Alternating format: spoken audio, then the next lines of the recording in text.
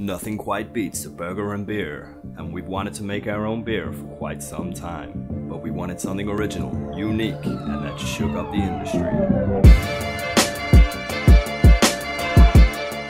Then one day I had my Newton Apple moment.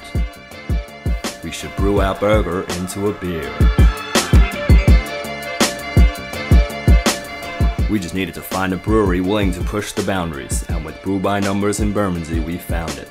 They used our cooked burgers along with their all-natural ingredients, creating a brand new beer experience. The Bleecker Black for a stout and a double cheeseburger for a burger pale ale, both giving you an intense, beefy, flavoured beer.